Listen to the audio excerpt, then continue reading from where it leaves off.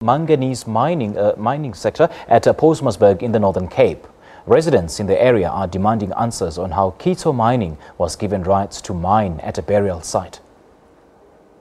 At first glance, this is a normal manganese mining site. However, earlier in the week, miners dug up what is believed to be human remains, sending shockwaves through the community.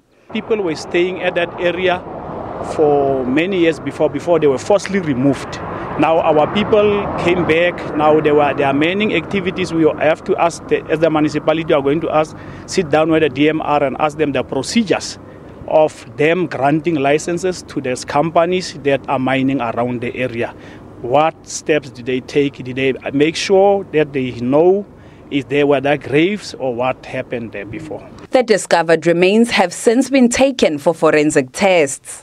As the leader of the community, as the ward councillor of Maramani area, my thought will be just to bring up the closure of those people that has been buried here, because I feel as the leader to say it is unconstitutional to have this kind of a crisis that we are having in Maramani, of which people were buried and the mine has done what they done.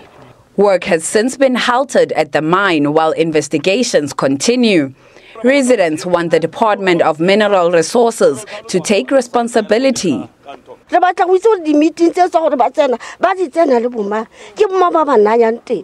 We want to know who gave them permission to mine here, because we have never sat in a meeting to grant them permission. And hopefully now that human remains have been discovered, the government will listen to us.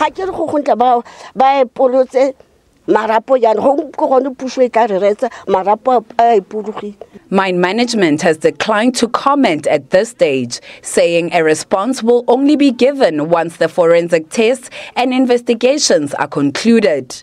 Attempts to get comment from the Mineral Resources Department have also been unsuccessful. Neria Hlakotsa, SABC News, Postmasburg, Northern Cape.